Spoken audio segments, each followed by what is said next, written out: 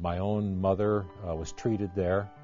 She lived till she was 100 years old, and my father died there just last February, 2009. And so I think of Swedish as sort of a sacred place because of my family and my parents.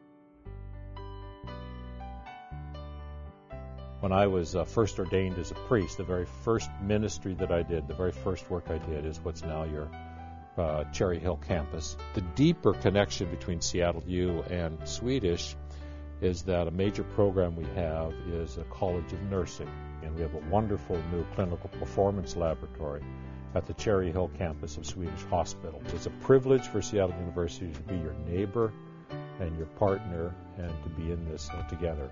I'd like to say to Swedish Hospital that blessings on 100 years. Congratulations and blessings.